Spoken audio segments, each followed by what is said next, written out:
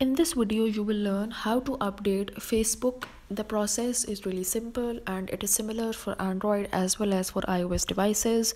So nothing to worry about if you are on Android.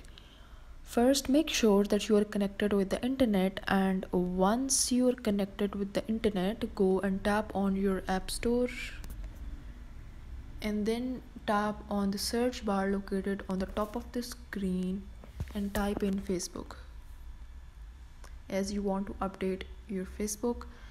So wait for it to load, and the first option says Facebook. Tap on it, and here you can see the blue button says open. So in my case, my Facebook account is already been updated, and if your account is not updated, you can see the button of update instead of open. So tap on that blue button and your Facebook updation will be started. So this was a process by which you can update your Facebook. If you find this video helpful, then please like, share and subscribe before leaving. Thanks.